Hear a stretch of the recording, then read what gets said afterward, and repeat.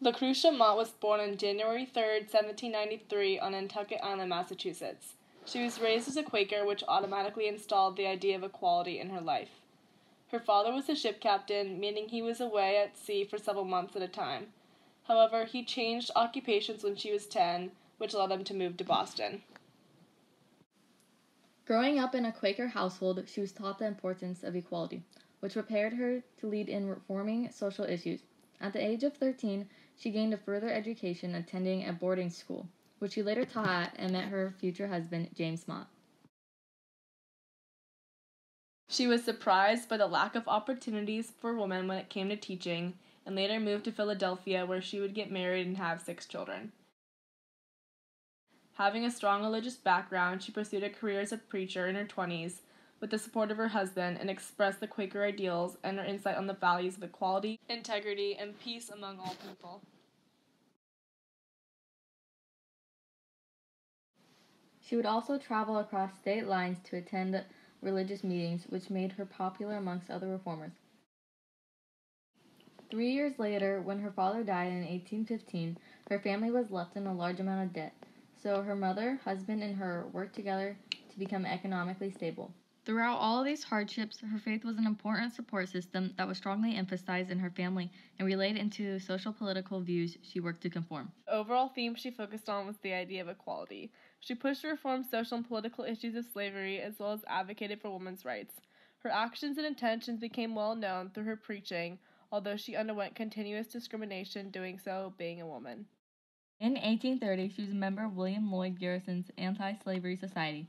In 1833, she transferred her abolitionist views into founding the Philadelphia Female Anti-Slavery Society. The second time she hosted this event, 17,000 protesters burned down Pennsylvania Hall and attempted to burn down Mott's house, but failed.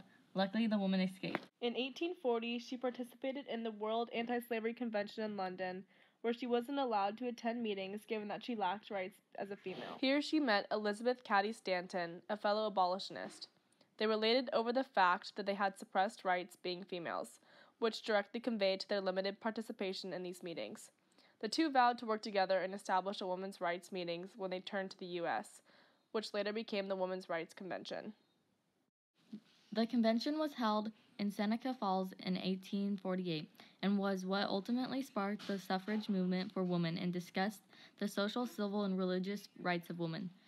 During this convention, Lucretia Mott, Elizabeth Stanton, and other feminists demanded that women should be seen as equals in every aspect of life, not just in relation to marriage and family, but from an educational, economic, and religious view.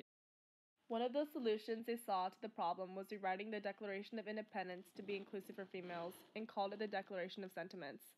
Some of these rights included the right to vote, divorce, and own property. While focusing on advocating for women's rights, she continued to push towards anti-slavery movements, which she believed went hand in hand.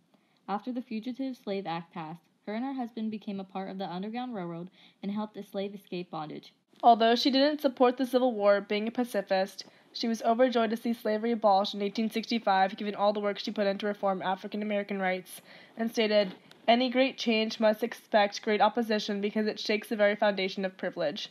She also helped found Swarthmore College in 1964 with a group of Quakers and hopes to promote higher education for both men and women.